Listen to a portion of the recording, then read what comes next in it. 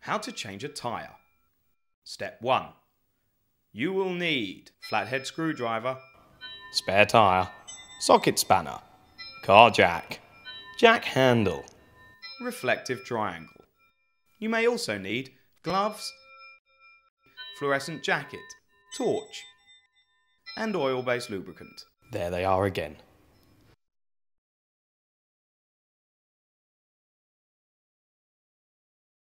Step 2.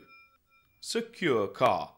Try to ensure your car is parked away from traffic on a flat surface. Make sure that the handbrake is on and put it into first gear, or park if you have an automatic car. If it's dark, you should put some lights on. You could also wear a fluorescent jacket to make yourself more visible to other motorists. And of course, you'll need your torch. Position the reflective triangle behind the car. Where this should go depends on the type of road that you're on. Position it in such a way that other drivers will be forewarned of your presence in good time. Step 3. Unpack equipment. The spare tyre and tools are kept under the carpet flooring in the boot of most cars. Check that the spare tyre is inflated and that there's nothing lodged in the treads. You should also check the treads. By law, you are required to have a minimum of 1/16 of an inch for each tread. This can be measured using a penny, like this. If you can see the whole head on the coin, then the tread is worn and no good. You will need a new tyre. This tyre is fine. You may want to take a car mat out to kneel on to change the tyre. It's more comfy. Step 4. Remove the hubcap. Use a flat-headed screwdriver to remove the hubcap and then lay it to one side. Step 5. Loosen wheel nuts.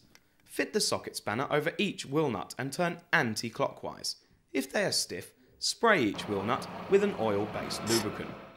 Standing on the socket spanner will also help to give you extra leverage. You may have a locking nut, like this. This is to prevent your wheel being stolen. If you do, you will need to put a locking bolt over the top of your locking nut and then loosen with a socket spanner, as normal.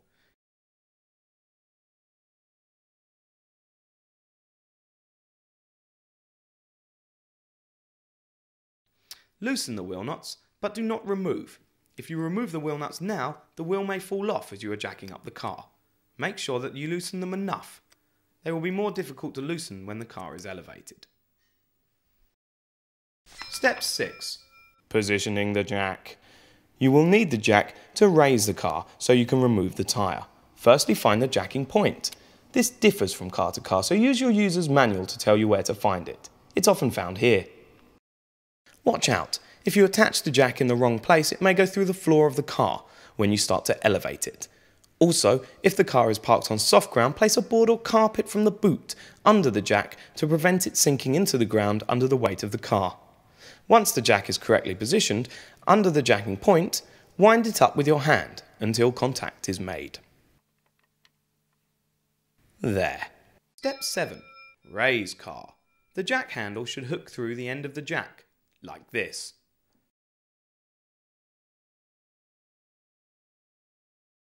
Slowly turn the jack handle in a clockwise direction until the car tyre is well clear of the ground. Remember, leave enough clearance to allow for a fully inflated tyre to be put back in its place. Phew, hot work. Step 8.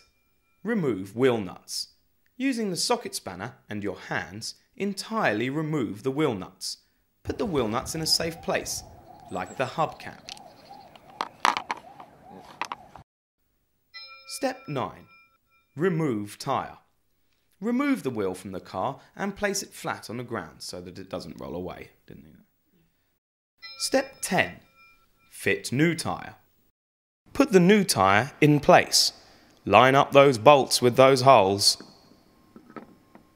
Neat. Step 11. Replace wheel nuts. Use your hand and then the socket spanner to fit and tighten the wheel nuts. You will tighten them fully when the car is lowered. Step 12. Lower car. Turn the jack handle anti-clockwise. Remove the jack when the car is lowered and not before. Step 13. Tighten wheel nuts. Tighten each wheel nut with the socket spanner and your foot if necessary. Then replace the hubcap. keeping those nuts safe. Done! Don't forget that you will need to have the flat tyre repaired or replaced as soon as possible.